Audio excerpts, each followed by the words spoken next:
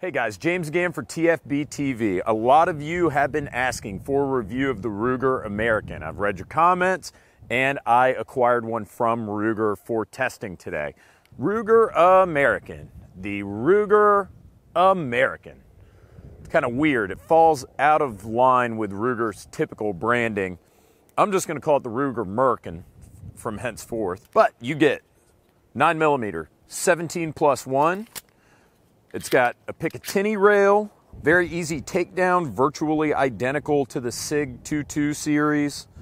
All you do is lock it all the way to the rear, remove your magazine, tilt the takedown lever 90 degrees, and then remove the slide and all the guts come out. Two features that I really like about the Ruger American are the cross-hatching on the rear slide serrations, which is kind of cool, and the Novak sights. It's got front and rear Novak low profile 3-dot sights, which are some of my favorite, especially if you're going to be concealed carrying this gun. Ambi safety, which is one feature that more manufacturers are starting to integrate. Pretty good looking gun with the all black. It doesn't have as much shit on it as the SR9, like loaded chamber indicator. Mag safety, this one will fire. It doesn't have a mag safety, thank God. The gun's a good looking gun, even though it still has quite a bit of legalese on it. Gun will fire with magazine removed. Read instruction manual before using firearm.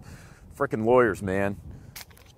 No manual safety, at least on this version, which I'm fine with, and I think most people are.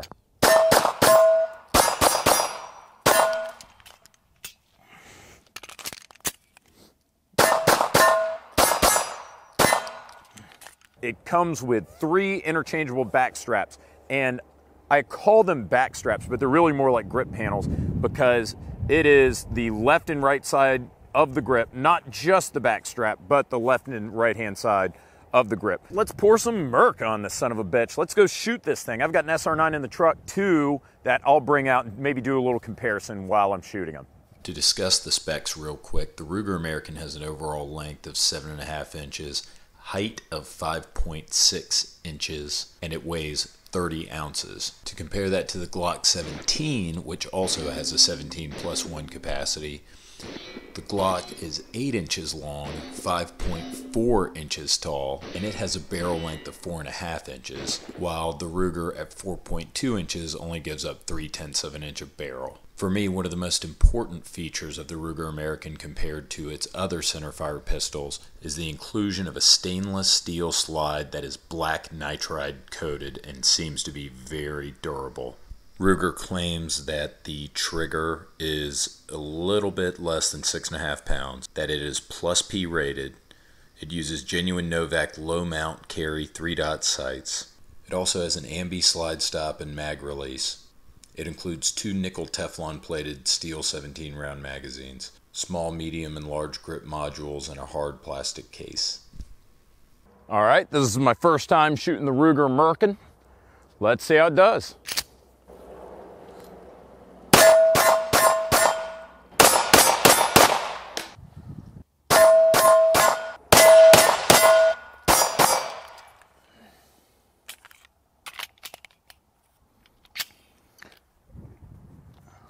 I mean, you would almost think that they got this trigger straight out of a Glock. You know, I think that it seems like this has the exact same trigger as a Glock. You have that take up, and then, in fact, I think maybe this one's a little less squishier than the Glock at the end, because you have that initial no resistance take up, and then you got your trigger pull, 6 pounds, 6.5 pounds probably, at the end. So the trigger's almost identical to the Glock. If you like a Glock trigger, you're gonna like this. If you like the way a SIG 2.2 series takes down with the little takedown lever that you swing 90 degrees, that in my mind is the best method of takedown.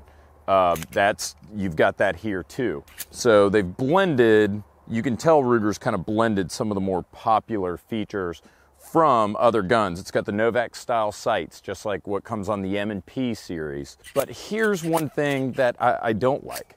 The recoil seems a little bit heavier for a 9mm than my other full-size service pistols. And I'm gonna shoot another mag through it, but I think that's the case. And what I'm also going to do is I'm going to grab the SR9, which I consider to be a relatively light recoiling pistol, and I'll compare the two and see if there's any difference or if I'm just out of my mind.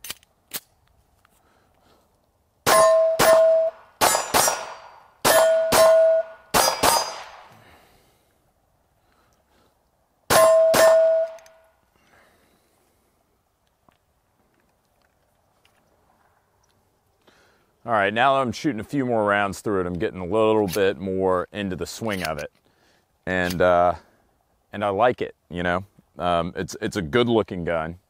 It's a nice little blend of organic and geometric. Guess kind of like if a stealth bomber had sex with a Ducati or something like that.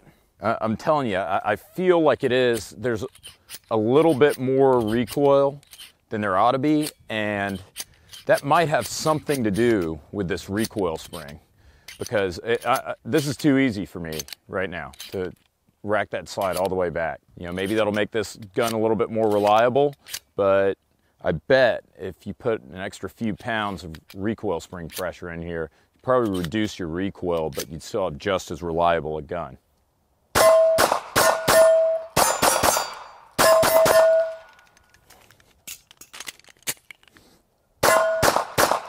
What the fuck?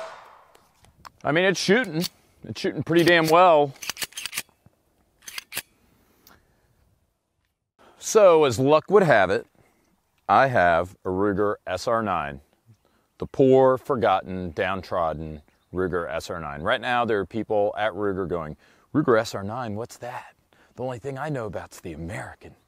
There are some things I don't like about the SR9. For one, your choice and finish is shitty bluing that's going to rust or stainless steel that is also going to rust. Another thing I don't like, this one's got a loaded chamber indicator, it's got the magazine safety, it's got a thumb safety, it's got all these safeties that I don't want that are not on the American, the Merkin. The takedown, you gotta align the takedown lines and holes and then push this pin through and all that and then do it again when you have to put it back together.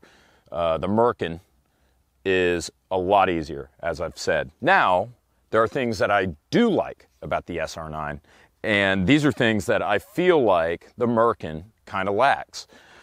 One, I like the changeable back straps on the Ruger. I mean, you push this pin out and it's one or the other. It's just this little piece of rubber in the back. With the Merkin, you're changing out like the entire grip, and it takes a tool. That's not a big gripe.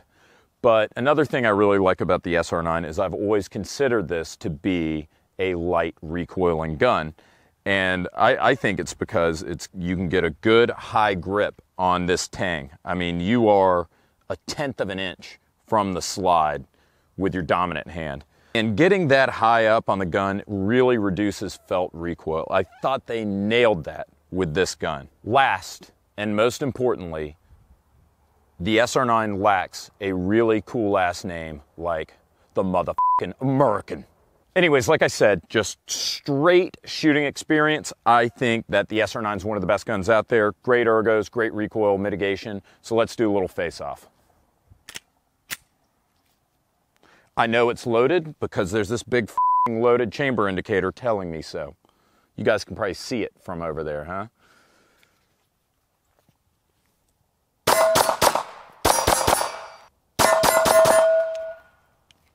I just don't even know what to say. Really, the SR9 is one of the lightest recoiling guns out there. I mean, this thing just flies. I'll load up another mag. Okay, rapid fire, SR9 versus Merkin.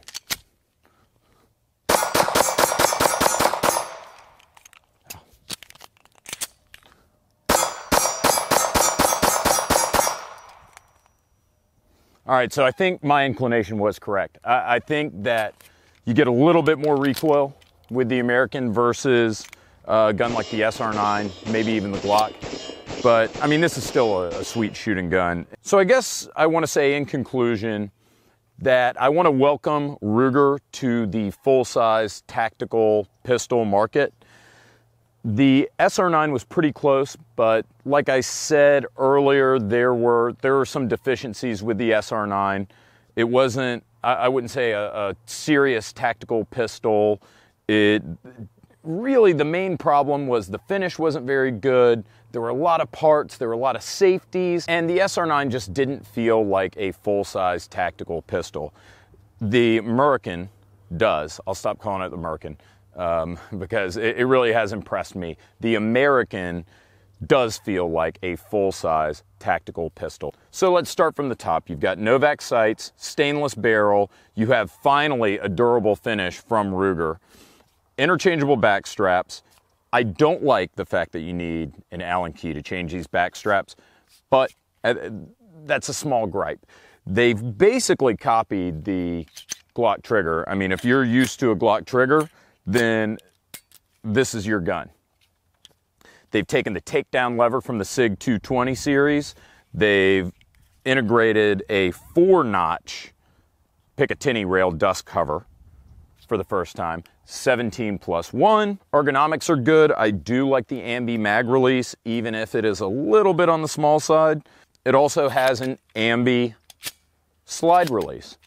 So you have more or less a fully ambi gun here. I mean, really, if you remove the branding from this gun and you just looked at it and got to handle it briefly, you wouldn't really know. You wouldn't expect this from Ruger. It seems more like something from the post-German SIG. It seems like something from like a newer gun from HK. Congrats to Ruger for doing something different here.